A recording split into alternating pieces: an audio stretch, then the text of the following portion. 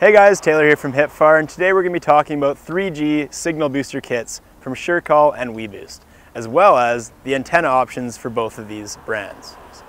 So HITFAR has a wide range of boosters, but the 3G signal boosters are best for people who are looking for a price point or people who are looking for just basic coverage, basic connectivity, giving you access to text messages and the 3G network and voice calls. So it's not so great for people who are looking to stream or download, but awesome for people who need basic connectivity.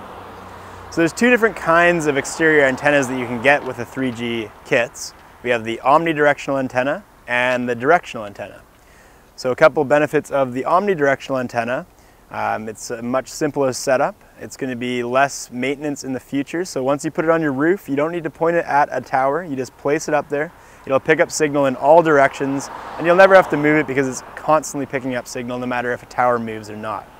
The directional antenna is going to be better for those areas where you're right on the fringe of the network, where you need as much signal as possible.